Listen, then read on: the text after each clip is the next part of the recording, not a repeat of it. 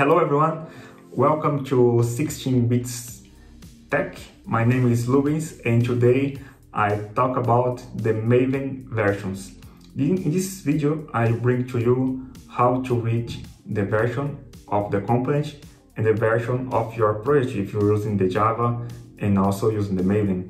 Maven is a powerful tool to generate a new version for your local using the command line interface, or if you prefer, you can go to GitHub and generate your version using the GitHub. The main difference generating the version using the GitHub and using the Maven on your local machine is when you make or want to generate a version on GitHub is a draft version. You need to change your .xml, the version manually. This for me is a bad approach. The best approach should be generate the version incrementally, but is a way to do. You can change the .xml and use the current version. Okay, no problem at all.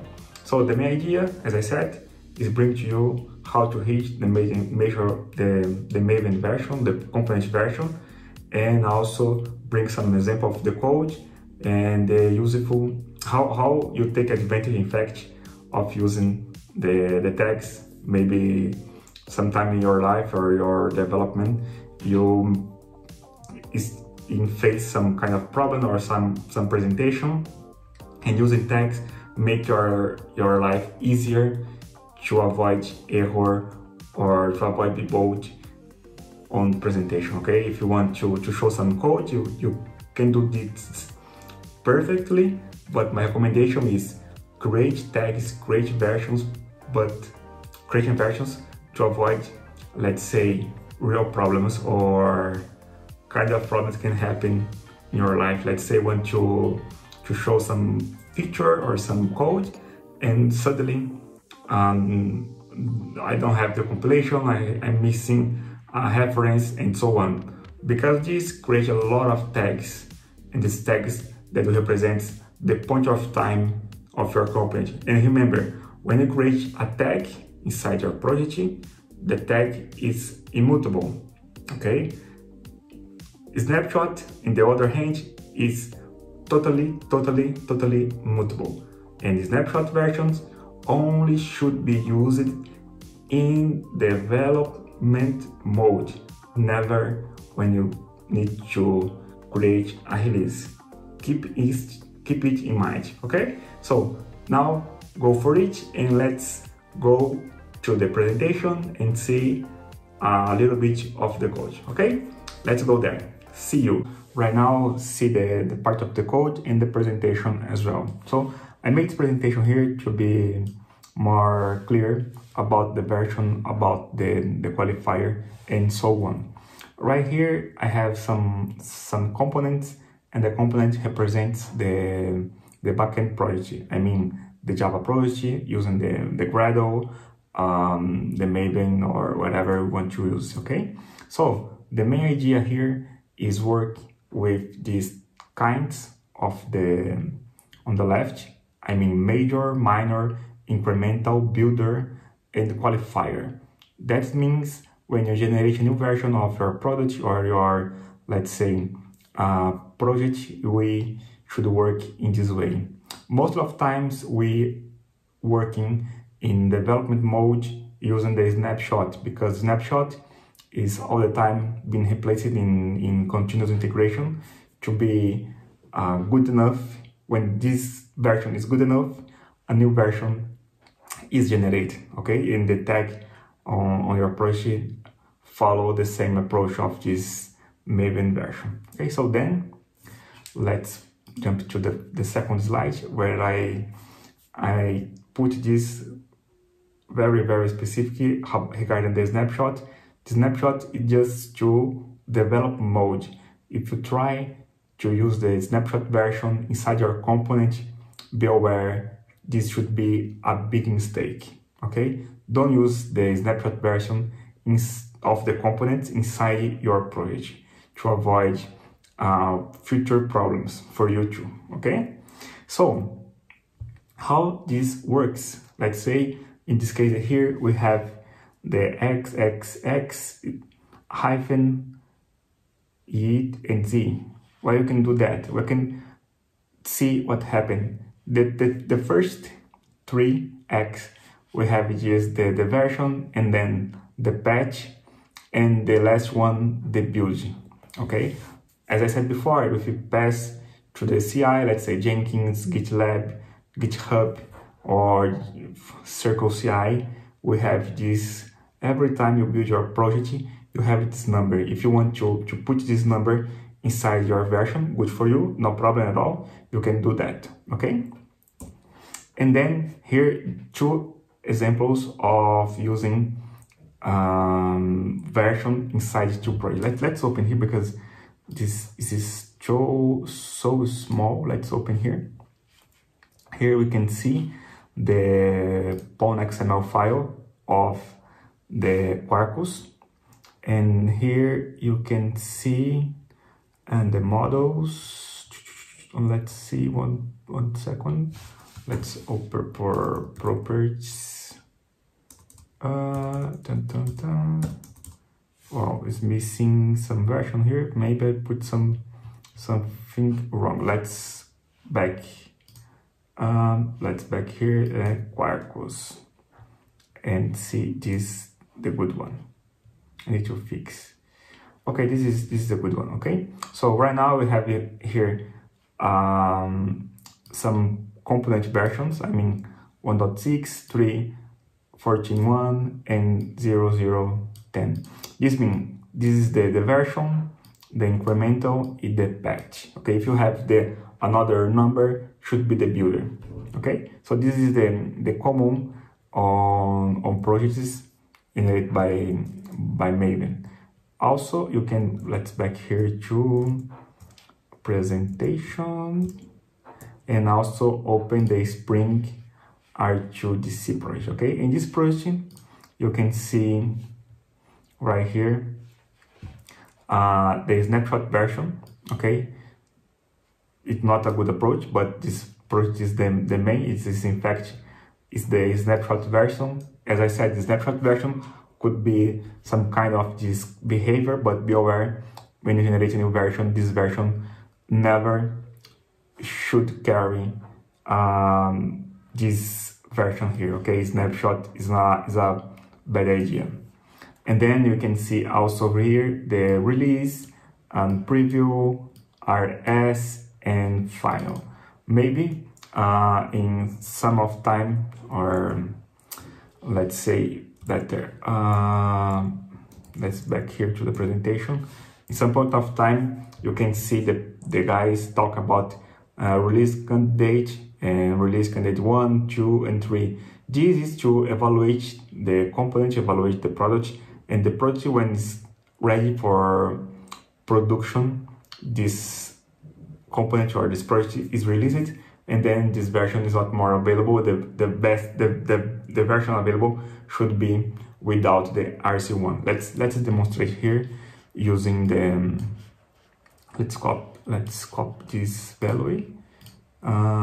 Okay, let's copy this one and open a new one here on, oh sorry, and yes, this one here. Okay, let's copy this and see about this one. Let's say we are on the tags, the tag 1.3.0 shouldn't have any snapshot version, as you see here, the version 1.3, okay, and then now here you have this correct version without any kind of snapshot. Okay, this is the main idea of the project. Okay, if you want to go deeper inside the versioning, you can also have here the semantic version. This is give an idea regarding, as I said before, the major, the minor, the patch, and also the build when you want to put this on your project and do the things more properly and professional. Okay, if you want to see this in Portuguese, in Brazilian Portuguese, let's say, also you can see this kind of version here, or change it to espanhol, como queráis, or in another language, let's say in French or Catalan. Okay, in Catalan é gestão semântica de versão. E você pode, now you can use the Catalan to use that. Okay, but the first idea is use the English. And okay, if you want to see more and more about this version, let's open here the Spring RC. Let's say the last on RC1, I suppose. Yesterday, 2 days ago, March, yes, 2 days ago. Today is, I'm lost on time. I don't have this, okay, no problem. This was for 3 days ago. And then, as you see here, the RC1, this is the release candidate for Spring Core integration. If everything goes well, the version should be 5.5.0, okay? And you go to there is some links here, the milestone, the message groups, and GitHub issues. Okay, let's go to the project page and see if the code is available. You can check. Okay, let's go to the GitHub.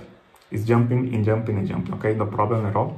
Now you have here on the tab tags, you have this version here, 5.5.0 -RC1. Okay, it's the same for the last one. Maybe you can see let's see all tags here. This is the candidate from 3 days ago. Okay, and now we have the 4, 4, 5, and so on. And if you want to use a tool, let's say this is the Git Kraken, you can see the tags as well. In this project I'm using for show is the project from the previous video regarding the GitHub Actions, Allure, and so on. I'm using the same project here, and how now you have some, I create some tags, you know, the first tag, the second one, the third one, and so forth. Okay, how important is to have a tag? It's very important if you want to work using the component. Let's say whatever component you want to use is a good practice using a component. Let's say, or giving a presentation, you want to give a presentation, and in some point of the presentation you want to show something or don't show something. In this case, for instance, I can go, let's say, check out a tag and say tags /1.1 or 0.0.2 or 0.20, and then bring this tag to my environment. Okay, and then if let's say now I have some code here. I don't have all the code regarding the project, and if anything goes wrong or any problem you have doing the, let's say, coding live, let's say it's difficult because something could be wrong, you can change to, let's say, let's move to another tag, and then let's say here, tags 1.0.2. okay, this is the last one I have, and everything is changed, and I can continue with my work or with my things in the presentation. This is a good approach when you have to work, to code, and be prepared for something wrong. And let's say this t-shirt, back to the past. You want to back to the past, or even fix a bug, and you install this version inside the client, and the client has some issue. You will, let's say, issue inside the version. Let's take a version here, 1.0.0. let's say this is the version 1. I'm check out this version. If I need to fix something, let's say I need to fix the account. Let's say I need to put one more field here. Okay, this is private, let's say string, date of birth, just to a silly field. Okay, so if I compare this version with the master, In this case, compare with branch origin master. I have something different here. This is the POM XML, it's changed, and another kind of change here. Let's say one more. Okay, this is the last one, and then I have this change here. I can go fix this code, change this code, put this code of the tag inside the master branch, and then continue with my software based on the tag or based in something I need to provide to the client, or fix a bug, or if the client don't have the opportunity to update or upgrade your software, you can fix in this version, in this tag, deploy this version to the client, and then move this change to the master branch or to the head and continue with your software. Okay, so the message for today, this is the message for today: working with tags, work with branches and versions, and be aware regarding the working with snapshot version. In this project, let's open the POM XML. In this case here, I'm always working with the concrete version, okay?